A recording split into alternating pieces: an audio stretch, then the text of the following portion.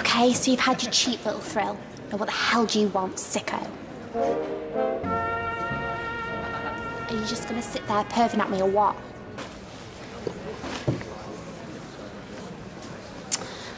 You said in your letter that you wanted to see me.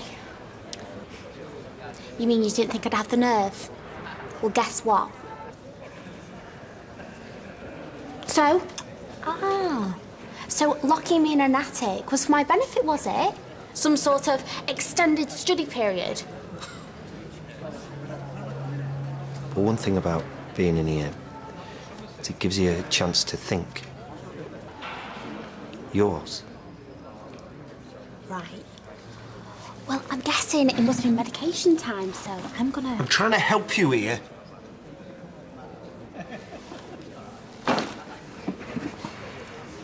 I know you, Rosie. And I know that underneath all that attitude, there's a bright, intelligent young woman. My solicitor will be in touch later to sort out the details. And the money will be in your account in the next few days. That's if you want it. Of course I want it. I just want to know what I've got to do for it. Nothing. Oh, here we go. This is a lot of money, Rosie. Or maybe even get on the property ladder. What I'm trying to say is... You're not Santa or the secret millionaire. This is compensation. And I deserve that money. But do you know what would make me feel better? Jimmy Choos, Dolce & Gabbana, and lying on a beach somewhere hot. Cheer up. Maybe this time I'll send you a postcard.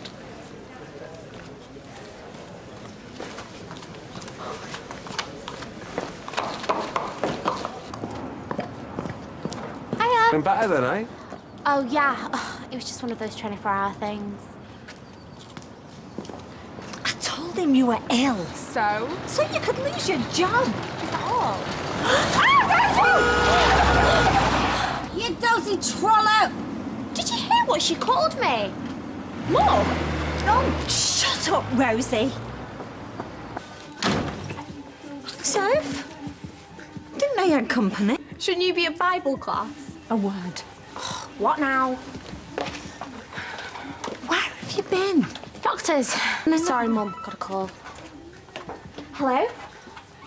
Speaking. Am I all right here? Or do you want me to walk on the other side of the street?